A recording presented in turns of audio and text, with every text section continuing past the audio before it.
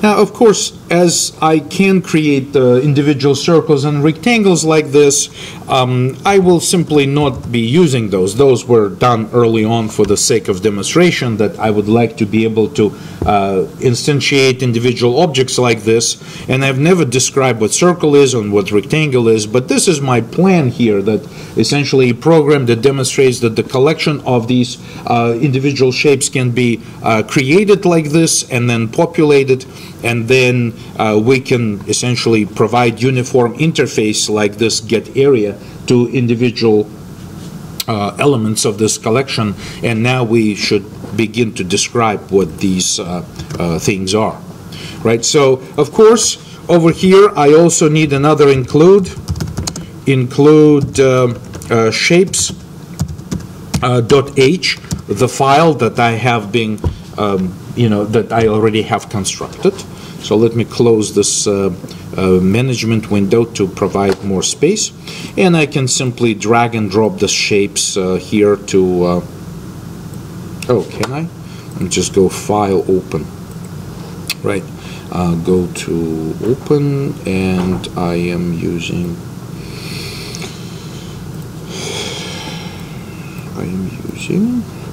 my project here, project 15 source, and this is my header file, right? So right now it's empty. So I need to begin to describe, let me just show everything side by side, right? So I need to begin to describe what shape is, right? So what shape is would be, well, first of all, as always, we say if not defined, shapes dot h, underscore h underscore included, which is the header guard. We will then say that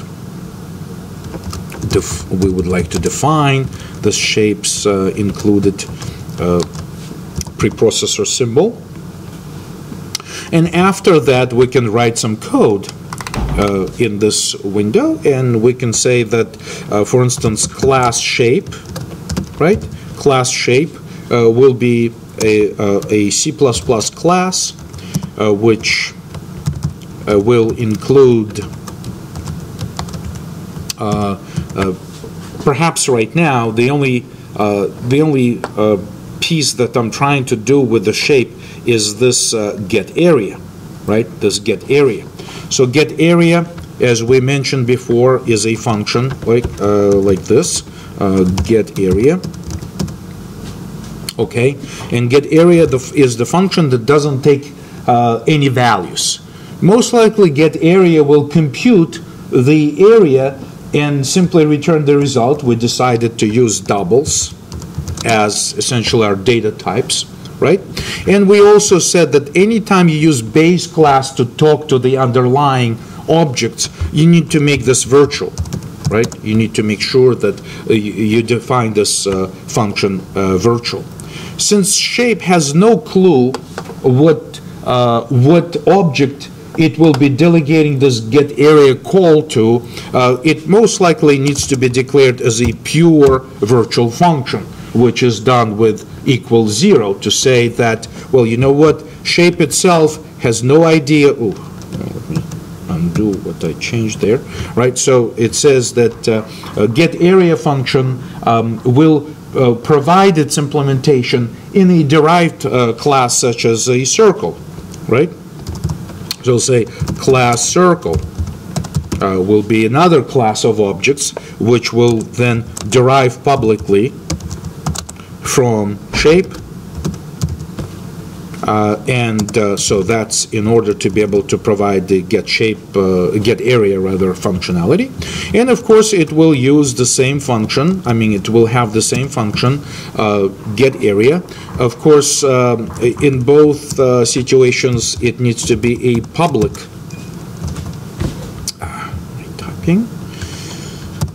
public, right? So this will be a public function. Likewise, over here it will also be a public function, and common style is not to use virtual in derived classes, So I will actually remove it, and instead of saying that this is a pure virtual function, I will provide the implementation, right? So we can say return, right? Return 2 times pi, right? Times the radius, right? So the radius, of course, has to be part of the data inside the circle. So we say double radius over here, right? And then we will provide the constructor. So circle needs a constructor, which will be another, by the way, public, right? Public member function constructor, and I will provide implementation here in line, and I will basically, actually it should be trivial, right? We will use an initializer list, and we say that radius will be if someone provides double radius to us, then we will simply initialize this radius with whatever the constructor parameter provided, right? So we can have a simple constructor like this, right? So this circle constructor takes the radius as a parameter, then it uses this this piece right here to initialize the actual data member, which is this, right? So this we will actually draw the picture of everything that's going on after the sample is complete and I'm able to compile it, right? So this anyway, so this is class circle, so it has the a specific constructor that takes the radius, and it has this get area. Now, at the end of the last class, we mentioned that it would probably be a very good idea to instantly decide that get area is a function which is a constant member function, so that it should probably not modify the content of any object on which it is invoked, right? So if that's the case, get area needs to be declared constant, and that is a very advisable thing to consider, to recognize that the function just does some computation, right, and returns the result, but never modifies anything inside the object. So let's stick with that idea. In fact, if I'm using this references to my shapes stored inside my shapes container in the main function, then most likely this should also be a constant reference over here. I apologize for this lengthy syntax, but that's just a proper design from these standpoints. Another important consideration that we said earlier on is that once you add a virtual function, your first virtual function, to a hierarchy of classes like shape, circle, rectangle, triangle, whatever you're trying to create, it's important to add a virtual destructor, which will look like this. I will also demonstrate later how this destructor is functioning and why is it important to have it. Okay, so this is basically the so far my plan on having a set of shapes, which is in particular a circle, and then of course another one will be a rectangle. Right, so we can do it in one approach here. Let's just simply duplicate this code, say this is a rectangle, right, which is also a shape, so it derives publicly from the shape class, and it will have, of course, the width and height as data variables, and of course its own constructor, which should say rectangle.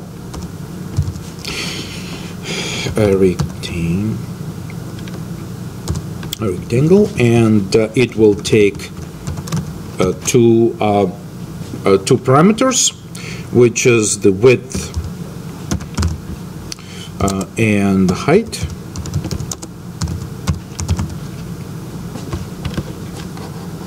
Let me resize this so that you can see what I'm typing here. So I will simply go to the next line, and of course is just essentially do this implementation of my constructor, just simply using width for the initializer list right here, and comma height, same thing, just essentially use initializer list like this.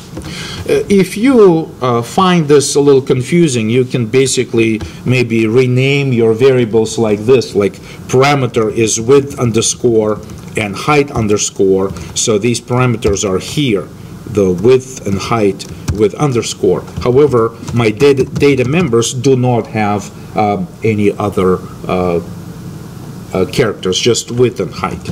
So here they are. This is the width that is being initialized by the constructor, and this is the height that is being initialized by the constructor. Likewise, again, if you find this a little bit overwhelming in terms of the syntax, like what's going on, just recognize that this, if I name my parameters radius with underscore, then this will be the parameter that the constructor receives, and this will be the member, the radius data member that I have in my circle class. Right? So a rectangle is a constructor of the rectangle class, and getArea, of course, will be using a different computation, which simply be doing width multiplied by height. Right? So that's just essentially width multiplied by height.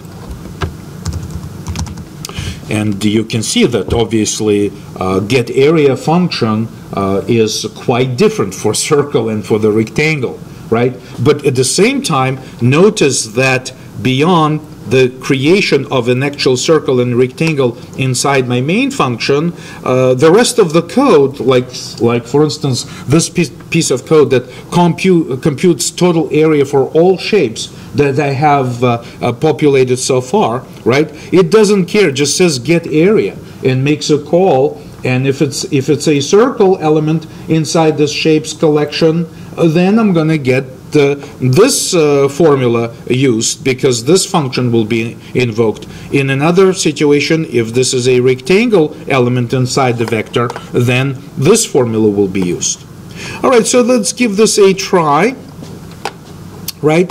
So I'm not sure if pi is defined. It's kind of strange that for a long time math library hasn't been defining a specific pi variable. So I may as well just kind of like declare it maybe, right? So I can just simply say constant double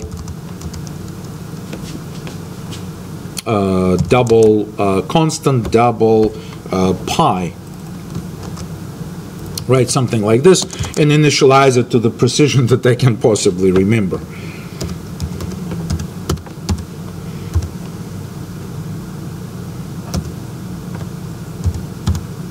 Something like this, I think. Maybe a version that I can remember. All right, so something like this. Let's try this, because I'm really anxious now to actually compile this code. Right, so let's. First of all, let's basically make sure we save everything, and we can say build, right? So just click build. And what do I need to see is my logs, because I think I got some errors there. So let's see what my errors tell me. So the first error says unique pointer not declared in the scope. Which is discouraging, because if you read the documentation, memory standard header is supposed to provide access to unique pointer. So what we have to do is we can go to our view, the manager window again, and we need to go to our project settings and open build options. and by default this option is not turned on, but we need to actually switch on the this option to say that we want the latest standard, or at least a standard that is compatible with C++ standard 2011, which introduced a unique pointer as a part of standard library. So hopefully once I made that change, right, so once again this is build options, and compiler settings is this line right here that I want use C++ 2011 standard, which should tell the compiler that memory does have a unique pointer. Right, so hopefully build, and this time if I go view the logs, right, this thing tells me that everything was fine. Okay, great. So this is our basic set of settings. So hopefully now I can say debug, maybe run it, right? So it's when it runs, let's adjust this as well. Say properties, quick edit to be able to copy and paste, make it more readable with something like this, and we can switch some colors as well to recognize what's going on. All right, so essentially was able to go and figure out this the total area for these two objects. One is a circle, another one is a rectangle. The circle with the radius 2, and the rectangle with a certain sides. So in order to test this, right, to essentially to make sure that my computation is okay, I will make a couple of changes so that we can see that the computation and formulas are okay.